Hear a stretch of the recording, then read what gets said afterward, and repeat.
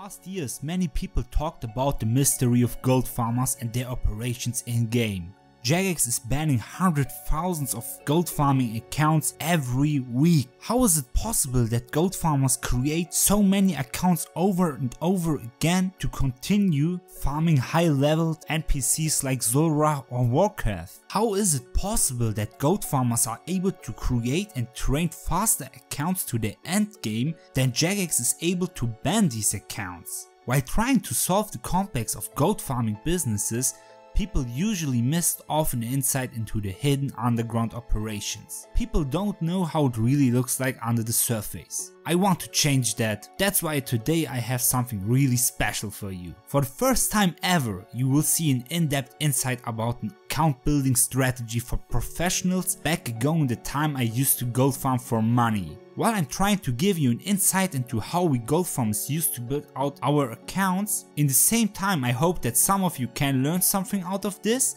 to build your own alternative accounts efficiently and easily to provide gold to your main. Alright, perfect. So what you can see here is an unfinished account meant for Warcraft or Rune Dragons. First of all, I want to show you this account. Here you can see the skills. The combat stats are already pretty high trained.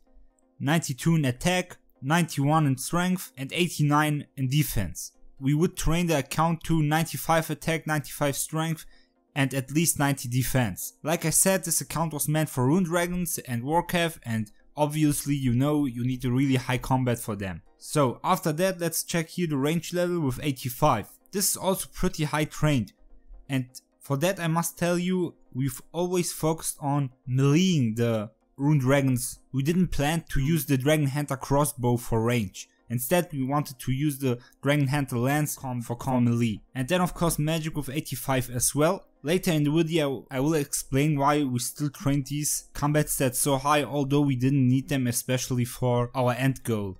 And then of course 70 prayer, which is really important here. I mean here for piety or piety, no idea how to pronounce it. And then if you check here all the other skills, all of them are basically only trained because of one reason: questing. To unlock our end goal, Warcraft or the Rune Dragons, you need obviously to do Dragon Slayer 2. And for that you need 200 quest points. And that literally means doing most of the quests. For example, here Recipe for Disaster, we didn't do it yet. We don't need it to unlock Dragon Slayer 2. Of course, if you want to have Barrow's Gloves, you need to do it. Like I said, this account isn't finished, so we would probably have done that in the future. But yeah, obviously I stopped training this account once I started with YouTube because I quit gold farming for good. So all those quests were necessary for Dragon Slayer 2, and that's why we trained all those other skills. Just the combat skills were important for us for the end goal, to fight Warcraft or the Rune Dragons, but all the other skills are basically useless for us. We just did them to do those quests. I'm explaining this in detail because our strategy we developed over the years was purely meant therefore to create accounts with the lowest effort as possible. You don't want to do any not necessary things on this account. Instead, you only want to do the really important things. Over the years of account farming and building so many of accounts to farm gold with or to sell for a customer, we developed our own strategy how we could produce them fast, efficiently and AFK. You must think like that. On one account we did Warcraft to farm gold, so we could earn like $80 to $100 per month to have enough money to eat. But you must assume that this account would get banned after maybe 1 or 2 months of playing, and then you would have to recreate another account. And now just think about how long it would take you to create a DS2 account, so an account which is ready to farm Warcraft again. If you play every day for 10 or 12 hours, it probably will take you between 1 and 2 months. That means after your account got banned, you had to recreate it, and this took you 1 to 2 months, and this meant you couldn't earn $1 single within this time. That's why we started to train backup accounts simultaneously while we did farm gold. That's why we developed a strategy which had basically 2 points: training as much as possible AFK for the combat skills, and then the second important point was to be able to train multiple accounts at the same time. But now let's talk a bit about how we start actually with our account. So as you can see here in my inventory, I have a few really important items for the start. But the very first thing you do on the account is doing the well-known waterfall quest to get up to level 30 attack and 30 of strength. Everybody knows it, it's really useful. Straight after that, you go to the GE and buy those kind of items. Our first spot is here the Sand Crab Island. First we will focus on training our melee stats higher. To be precise, to 32 attack, 32 strength and 32 defense. Same applies to range and magic. But as you can see, this place is really crowded. Bots and service providers. These people are most likely real players and no bots. They are creating those poor accounts with 0 defense and a certain combination of attack and strength for PvP. I did those accounts plenty of times already. Really common was 1 attack, 80 strength and 1 defense. The 80 strength is meant for an Obi Mauler account. But however, like I said, this place is really crowded. And this is a huge problem for us, because most of the time we will be fighting sand crabs with this account. That's why I recommend you to do 2 quests. If you are planning to do an alternative account to farm gold for your main, you need to do 2 quests. Client of Current, which is really easy, it takes maybe 50 minutes, and Depth of Despair. For that you need some agility, but it's totally worth it. After that you can straight use here your skills necklace, which is really important, and that's why I brought it, teleporting to the woodcutting guild. This teleport is really important because it brings us right next to the dungeon here. Here you have a really unpopular sand crab spot. You barely find here any players. Like now there's one guy here, it's enough to hop maybe 1 or 2 worlds, and then you have here a totally empty place where you can train. Once you are here, you will train your attack and strength to 42 and defense as well. Then you can just hop to range and magic, doing there the same. And why we need 42? I will show you now. Here we are at the pest control. So this is a really important place. Not to train our melee stats here, instead we need to farm a few points with the mini game to get the pest control outfit. Where do I get that again? Here. Oh no. Here, the White Knight, he's selling it. So what you need here is the rope, mage helm, the top, the gloves and the ranger helm. You don't need the melee helm, it's useless, for us at least. You need to spend around 20 hours with your low level combat stats you will have at this state. It's not really AFKable, but totally worth it, because you needed to grind out range and magic a bit later.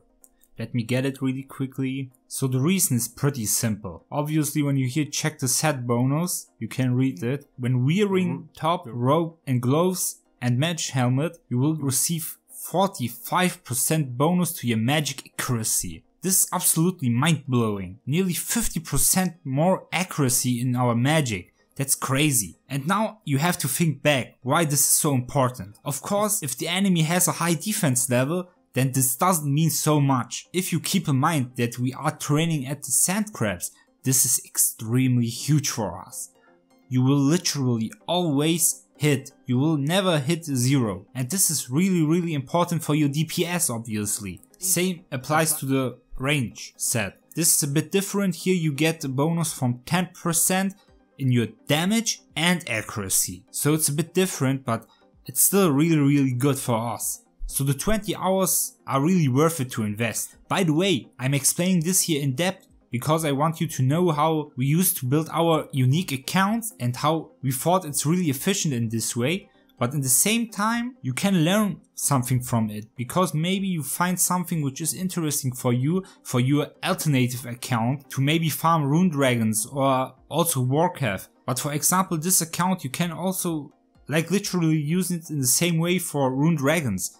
You just need to maybe train the melee stats a bit higher, like I said, to 95, but then it's a really good AFK method to farm rune dragons. And maybe you can get a few hints how to do it for your own account. So what you're basically seeing here now is the ready to go armor set to train at the sand crabs. You can obviously equip some kind of boots to improve your DPS too. And here's probably a controversial point: the magic shortbow compared to normal darts. In my point of view, magic shortbow is stronger and brings more DPS. I think I calculated it once, but I'm not really sure about this point, so definitely leave a comment if you think darts are more DPS. Of course, as the cape you use the others bag. For that you need obviously also to do the quest once you can, and then you can use basically the strongest arrows you can afford to buy because you don't lose them. And in this way we just trained our range to like literally 85, and this is a pretty fast and of course the most AFK way you can train range. Same goes now with the mage set. You just equip here the smoke battle staff and use firebolt. You just have to buy chaos runes then. Of course you need some GP to do this, but it's totally worth it in my opinion. And then you also just go here to straight up to level 80, 85, and that's it. Okay guys, there we go. Now to the melee stats. As you can see, I'm wearing a full OB set with the Berserker necklace and dragon boots. The obsidian armor equipped with a obsidian weapon, and then also together with the Berserker necklace is absolutely OP. If you check here the stats, you have a melee bonus of 79, and the obsidian armor boosts your accuracy and your melee strength again for 10%. And the huge point is that this stacks with the Berserker necklace, which gives you additionally 20%. And this leads to a crazy amount of accuracy and a really high max hit. So this combination is from my point of view absolutely crazy. You don't need to equip the obsidian cape, it's just for defense. The shield is indeed important because you get, I think, yeah, here some melee strength. You can grade up to dragon boots of course, but that costs again really much. And then you have the granite gloves. You can use a rag bracelet, but the granite gloves are basically the same. Because at that point you don't have any better gloves like rune gloves or barrow gloves. Of course the dragon defender would lead to much more DPS, like barrow gloves would do too.